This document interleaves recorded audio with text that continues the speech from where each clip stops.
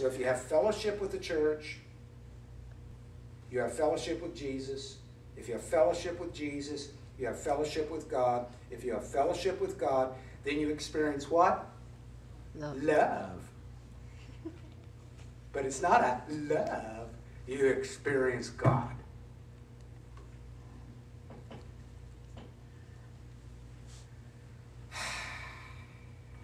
So, if you look at that passage real quickly, don't do it now.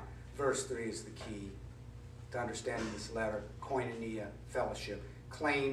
John claims that he and others have had and continue having an ongoing personal, historical, physical relationship with God in Christ. And they enjoy this relationship as they fellowship with God in Christ. And they fellowship with God in Christ in the local church. What is the nature of this fellowship? How does this fellowship come about?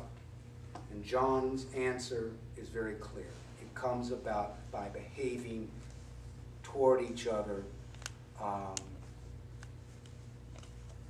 in an honorable, decent, caring way.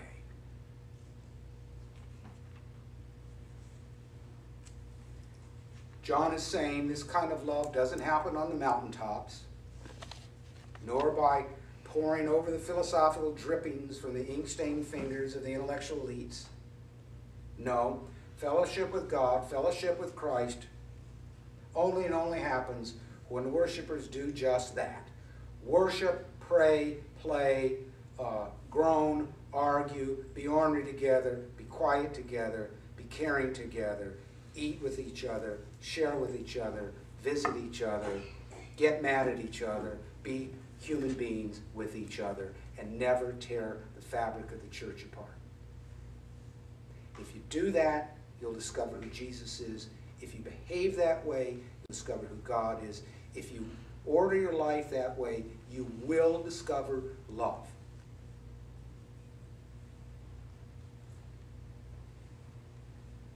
In other words, unmistakable. Yeah. Unmistakably, we're to be a family together and all the trappings that come along with being a family. And it's in your church family that you discover love. Now, we'll talk about that because I know people are going to disagree with that. And they will say that, as Bob didn't want me to sing it, but they will say, but I did find love on the two-way street. And Paul and John would say, no, you didn't. Well, we'll talk about that later. We have to celebrate Rue's 30th birthday. It is, and I'm so happy about that, and I wish you many more. And it's because I love you, you see. What's our closing hymn? Our closing hymn, please, 359.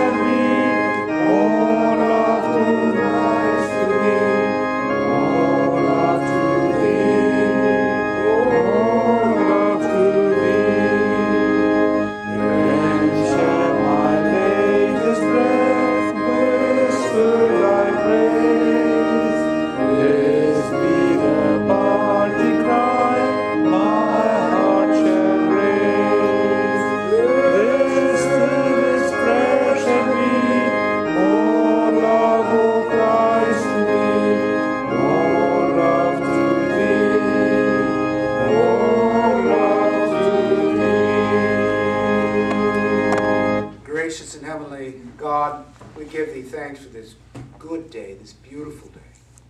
Now, I would ask that we would go out here and start loving people. And that means behaving with people in a way that's comforting and kind and gentle and forgiving. Behaving in the Imago Dei, in the image of God, in the Imago Christo, the image of Christ. That's a good loving thing to do and to be. Blessings on everybody here, from the poorest to the richest, from the most sinful to the most glorious. Blessings on every human being here, now and forevermore. Amen.